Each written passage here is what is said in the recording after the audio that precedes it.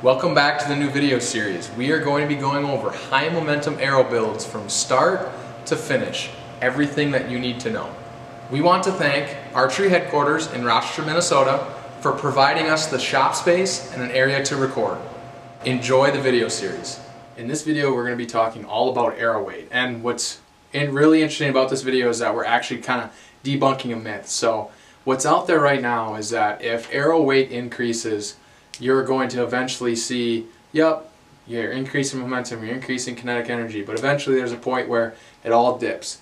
And it's really important to note that that is not true in normal hunting weights.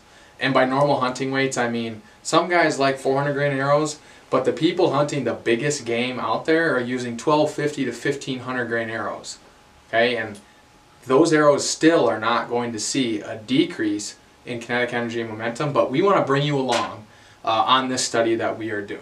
Okay, so we have a chronograph, we have various different arrow weights, and what we just got done doing was shooting Garen's PSC Evoke 35. We shot it through the chronograph 6 total times.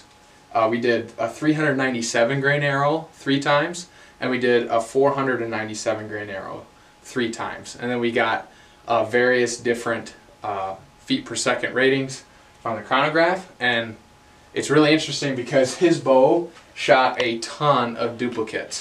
And I wanted to bring you guys along on this because I think that this is something that guys kind of question all the time. And guys are kind of obsessed with the chronograph and obsessed with speed, but they don't necessarily understand what they're sacrificing if this is the only thing that they're focused on. So as you can see, his bow is extremely well tuned at shooting a bunch of duplicates. And I want to bring you along on some of the data that we just have to show you how we calculate the kinetic energy and momentum. And with these 2 arrow sets, we'll see it increase. And then keep watching because I want to talk you through the in-depth study we did the other day with Garen's Evoke 35. So let's do some calculations and walk you through this process. So the first thing that we're doing is we're actually going to take an average. So by doing an average, we have to add up the feet per second that we got. So do that and we divide by 3. So this is our average. Honestly, for this we're not going to do decimals, so we're just going to leave it at 300. We'll just use 300. We'll lowball for you so that way you can see, you know, at least as close to perfect as possible. For this it's easy, 271. So we got a 300 feet per second average and a 271 feet per second average with the corresponding arrow weights of 397 and 497. So now, if I go to an archery calculator, I'm just going to click kinetic energy and momentum. And if I scroll down, now I can enter the arrow weight in grains. So I'll start with the first one, 397. And then our average was 300 feet per second.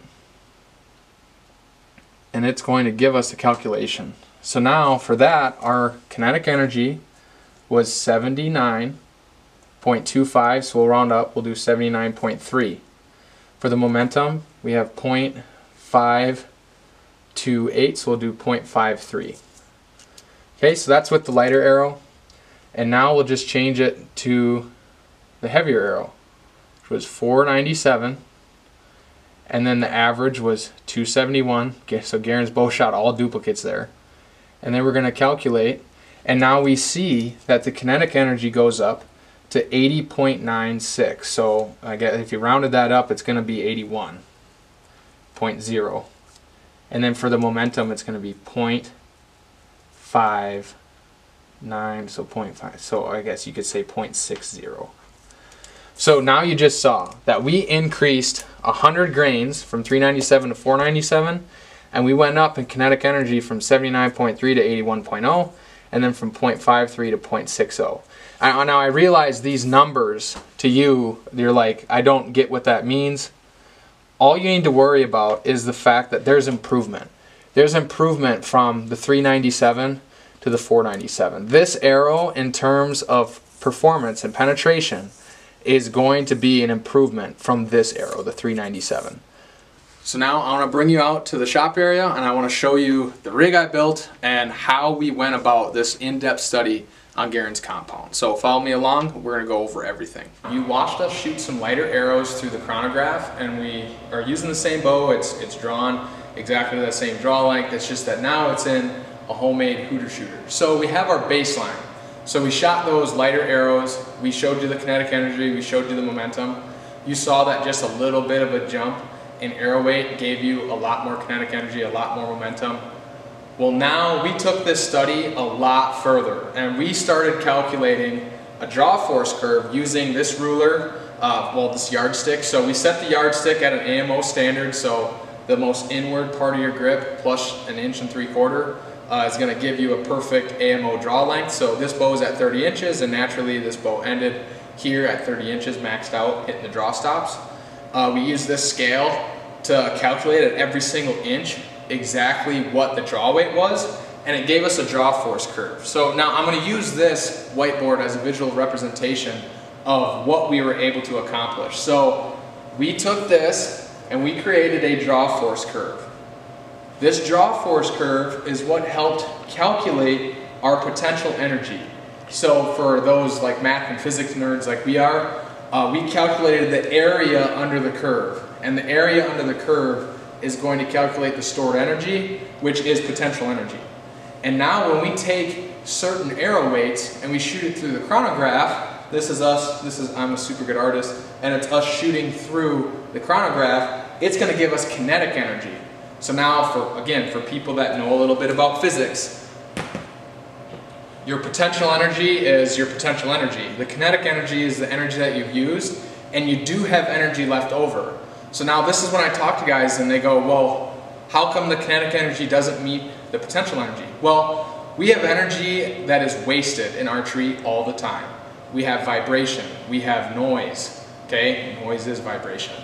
And by doing this, you start to see that that heavier arrow, it gets the bow more efficient. It's using more of its potential energy to cast that arrow. Now, we're not talking trajectory, we're not talking anything other than the bow, okay? We know that momentum goes up, we know that kinetic energy goes up, even as high as that 16 grains per pound like we see in this chart here for this specific bow. At 16 grains per pound, the kinetic energy and the momentum, they're still increasing, okay? We kind of debunked a myth here. Everyone thinks that your arrow gets higher and higher in arrow weight, and eventually all those numbers dip off. They don't dip off, okay? And we've kind of shown that now. So I want you to understand that it's okay to go heavier. It's okay to test a little bit heavier arrows. You're not putting a detriment to your performance. If anything, you're making your setup better. Animals aren't going to hear your bow go off. Okay, it won't be as loud. You'll probably find yourself shooting a little bit better because it's so much smoother on the shot. There's a lot less vibration. There are a lot more benefits to using a heavier arrow than just what's going to happen at the animal. And that was the purpose of this video, is to do a little bit of myth busting. I appreciate you guys watching. Keep a lookout for the next video where we use a field point test pack to figure out what trajectory we like. Thanks for watching.